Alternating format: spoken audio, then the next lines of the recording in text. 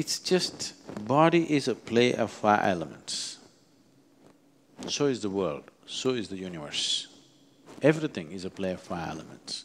In these five, unless you want to explore mystical dimensions, you don't have to bother about the space. So there are only four. Among the four, 72% of your body is just water. Another 12% is earth, you know. Only 12% of your body is actually earth. Largely it is water, so that's 84%. Another 6% is air. Air is the easiest thing to manage and take charge of because there is breath and you can take charge of it in a certain way. Another 4% is fire.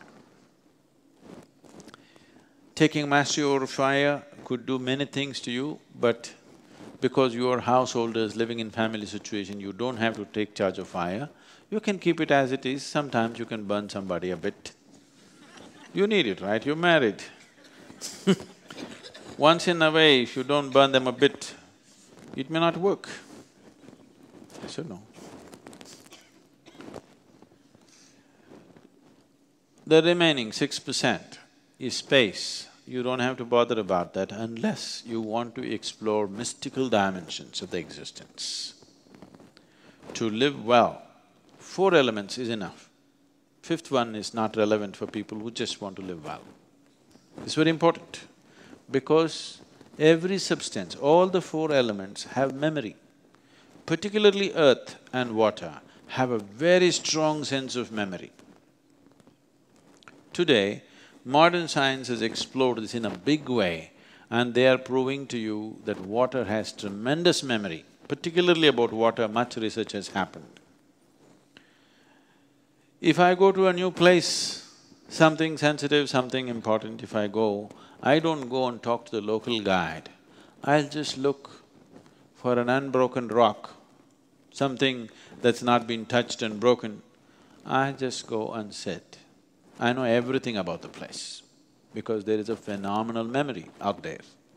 So with water, and water behaves in a certain way depending upon what type of memory it carries. It's from this, people are going to consecrated spaces or temples and dying for a few drops of water because the water has the memory of the divine. They want that water to get into them, that's what tirth means. Tirth means water which has the memory of the divine. You want that water which has a good memory to go into you.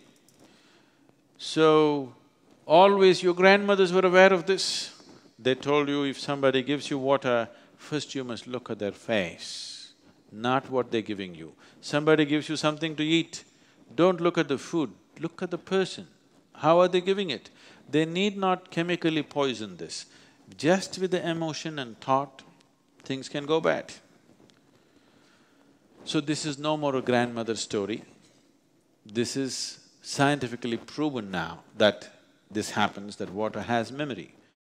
You can either turn this sweet or make it bitter with your rubbish. If you can cause sweetness and bitterness for the water which is in this tumbler, can't you do this to the water that is here?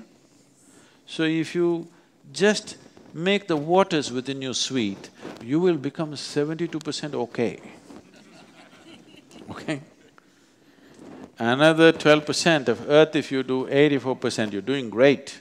Air, if you maintain it, 90% you're doing great. Fire, if you want to purify, it's much more work, it takes much more to purify the fires in you. Fire is in different ways. We call this there are various aspects of fire. There is reproductive fire, there is digestive fire, there is mental fire, there is heart fire, and there is inner fire. There are five dimensions of fire. These five are difficult to work for ordinary people, it takes a lot of discipline. But the three can be worked at. The reproductive fire, the digestive fire, and the mental fire can be worked at very easily. Very easily means with little effort, one can do that. The other two will take much more to work with. If you just purify these fires, then you are no more an ordinary person. You're not just a healthy, happy person, you are much more. Because once you have mastery over the fire element in you, then you're touching the space. You're just one step away. Suddenly, you are not just an ordinary human being. You are not just happy and healthy human being. Something else is burning with you, which is not…